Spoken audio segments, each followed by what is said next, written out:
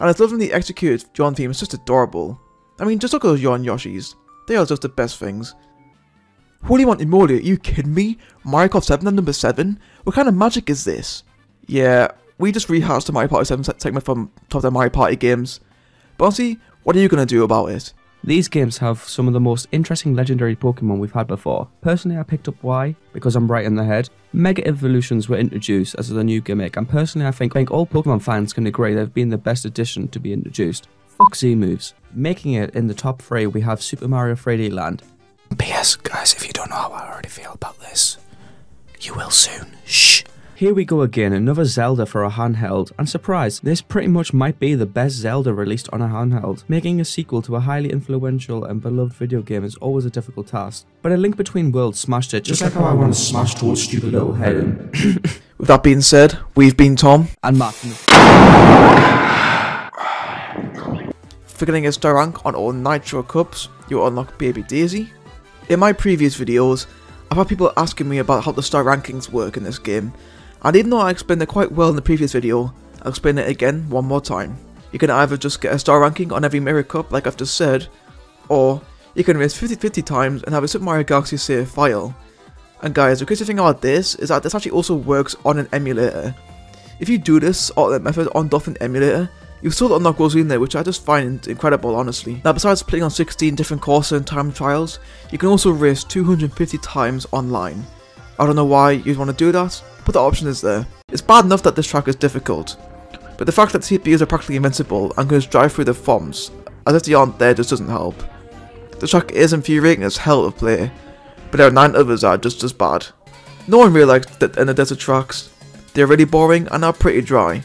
No pun intended. Now, if you thought Dry Desert was bland, then you've seen nothing yet. Yoshi Falls is literally just an oval with a swollen testicle at the side to give it some character. Another desert track. Whoopee! The only gimmick this track has is that it's split into 2 parts for most of the track.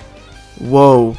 It's not like there's like 15 other tracks in Mario Kart 8 that have the exact same feature. Some of you may be wondering why I placed Donut Plains 3 on the list. It's actually so high up in the top 3. Well, here's the thing. This track is fucking awful. Have you ever wanted to play on a track that is just constantly shaking so you get dizzy and or a headache? You did? Well then Solan is the track for you. I mean, it just looks so dull. And I could have easily made this track in a fucking game development class. There's nothing happening here. Tanuki Suit says what? This one's simple. Boomerang. Propeller life. Flying through the air. I don't know what I'm doing, just please subscribe. Ah yes, a special worlds. Do I need to say more? Well yes, because they are amazing, okay? Just play them. Next is Luigi, and this is by far the dumbest unlock method I have ever seen in any video game ever. In order to unlock Luigi, you need to go to Adventure Mode and complete Stage 1 Mushroom Kingdom, but you need to finish the stage with a 2 in the seconds column. Once you've done that, Luigi will then replace Mario in the next fight, and then you have to defeat both Luigi and Peach in less than a minute, and then complete the rest of the modes.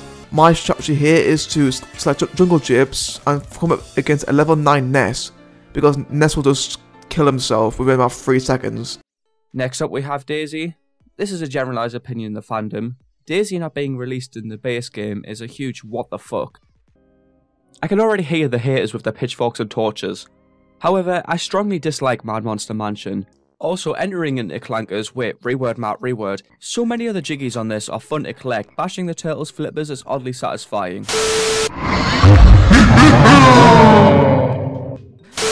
And when you do this, the sequence challenge inside the turtle is fun. However, the second time-based jiggy is such a fucking bitch and I hate it. And diving into wicked snowmen that laugh in your face throughout the level. Dickheads. Hello Cooper, how are you doing today? Yeah, I don't really care, bro. Sorry bro, it's nothing against you, mate. But...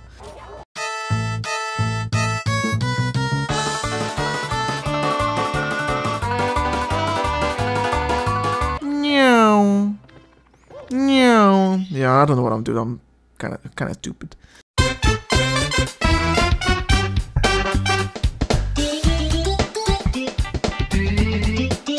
Yes, well, Mario. There we go. Little mistake at the start there, but painless. And we get our 4th star, which means after a very brief stay in one of oh! What the fuck? What the hell, Mario?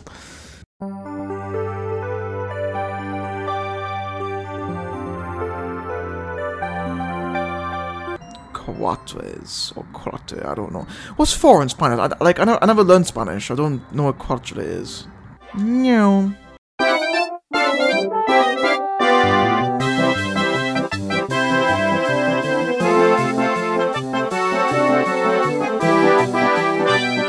This is fucking terrifying, you know. Can I avoid these coins? Oh!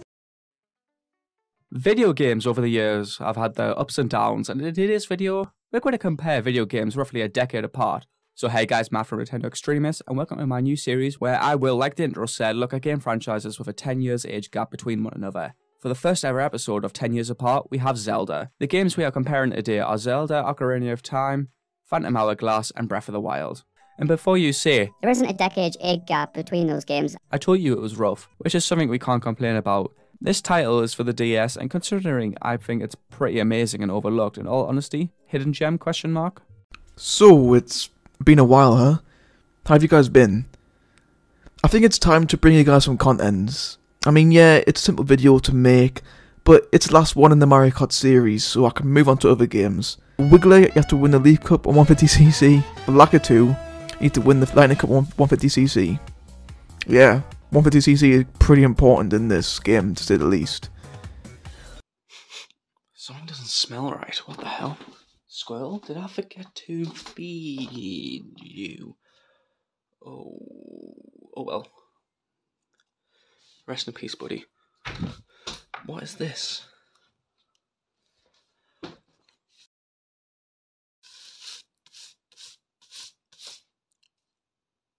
Well, this didn't age well. Shit.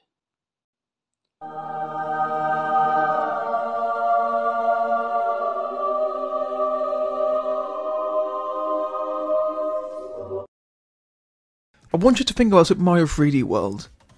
Now I want you to think about Kirby's Epic Yarn. And now I want you to just mash those games together. You should now be thinking of Yoshi's Woolly World. If you haven't played it yet, what are you waiting for? Go play it. Best of all, look at this Mario costume.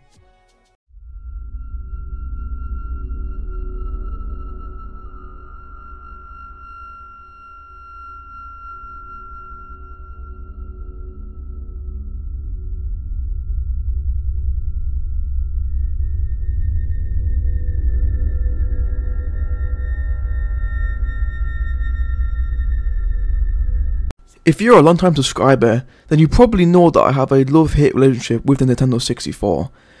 Back when we started this channel, I definitely hated it more than loved it.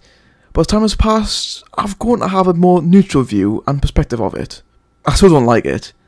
Let's get the obvious thing out the way here. The controller sucks. Like, what the hell is this? And then what did Nintendo Phillips produce? The CGI, which is just the best console of all time. And also, cartridges, they were also more expensive to produce. Which is another reason why third parties developers basically told Nintendo to go and fuck themselves. And they also didn't make Metroid 64 or Earthbound 64, like they promised they would do in that one Nintendo Power copy, which is older than me and Matt combined, but whatever, I'm so sad about that. And instead of those games, we got Superman 64, which is by far the worst video game of all time. And it's also why Marvel are better than DC. Argue with your nan about that.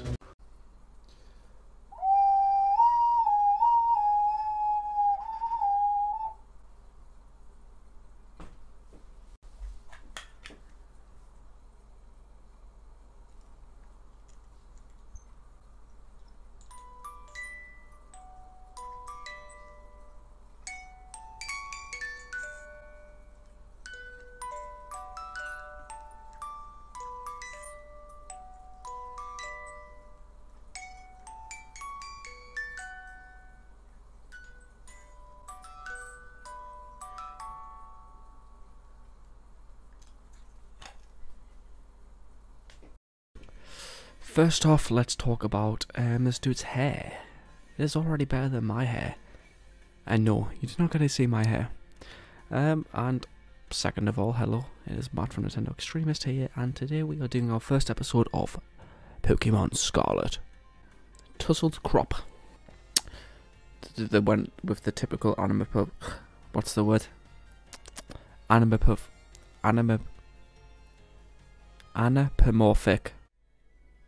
2 legs. This is sad now. It's never really like settled into us. Like, all these Pokemon are looking at me with their hopes and dreams, ready for me to crush 2 of their dreams because I picked one of their friends. God, I look like someone you'd want to give an absolute fucking wedgie. Well, that's what the Pokeballs they give me, is it? I mean, like the way to make the perfect choice for you. Guys, I'm probably just gonna skip over this fucking battle because I hate this shit.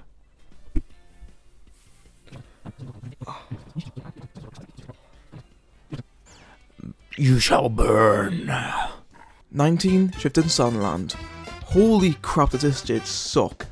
Now, I always get that dread of having to play this stage. That may have something to do with the difficulty. If you complete this ride in less than 21 seconds, you get another star, along with the one that's waiting for you. Talk about creativity. 10 Tall Mountain. Again, this name doesn't lie. This really is a tall mountain. I've flooded Wiggler's house before beating him to a pulp. Again, proving how nice of a guy Mario actually is. And let me tell you, there's nothing more satisfying hearing Mario say, "So long, Game Bowser," as you defeat Bowser for the 3rd time and complete the game. The name of places such as SSD, Speedway, Ray Trace, Ruins, Mount Motherboard, Deep Data Space. Overall, the puns are just great. The game is free, or even with fun, using a claw machine to help 100% your labo. This isn't hard either and looks like this when done. You can also commit mass murder with the ball gun. Mario Kart 64 also introduced slipstreaming, or rubber banding as it's most commonly known. This is where the CPU is always maintaining the same speed no matter what happens in a race. Whether you get a mushroom or a star and gain more speed, or get hit by an item, the CPU will always be right on your tail. Now, this can be annoying if you're trying to beat the game, but in comparison to the bullshit that can happen with items nowadays, it's actually not that bad. Mario Kart 64 received genuinely positive reviews from critics, and proved to be an overall commercial success. Review aggregator Metacritic ranks it as the 6th highest ranked N64 title, based on 15 different reviews. It has sold 9.87 million copies worldwide, making it the 2nd best selling game on the console. In fact, most reviews websites actually rank this game pretty highly, except GameSpot, who only give it a 6 out of 10. I guess they wanted to be different, I don't know. At the time, Michael Wii had the biggest and most diverse roster in the series. The cars and bikes were also pretty special, as were different ones for each weight class, and some character and vehicle combos worked better than others. For example, Funky Kong and the Flame Runner. What else needs to be said? Another marketing gimmick was the Wii Wheel. Being on the Wii, Mario Kart Wii obviously allowed for motion controls, and introducing the Wii Wheel for this game was a great marketing idea by Nintendo. Everyone, and I mean everyone, has seen that cutscene of Mario and Luigi racing with the Wii Wheels before actually being teleported into the game. Since Mario Kart DS, it was very common to get spam of items, in particular the blue and the red shells. However, Mario Kart Wii decided to go from 0 to 100, as it's very common to get hit by all sorts of shit. Mario Kart 7 introduced gliding, driving underwater, and vehicle customization, as well as bringing back coins from SMK and Super Circuit. Mario Kart 8 did this too, but went the extra mile and made the coin an item. Ugh. This time, you need to decide which character and vehicle combos suit you the best. Now, even though I've literally just said all of that, it seems people have finally found the best character and vehicle combo in this game. We've decided for Funky Kong and Flame Runner, make way for Waluigi and the Wiggler bike, using roller wheels and any glider of your choosing. Remember how I said that the item balance was getting worse in Mario Kart Wii? Well, now it's completely gone to shit. Since every player has 2 items, it's not uncommon to get hit by 2 red shells in a row, or get a lot of mushrooms if you're near the back.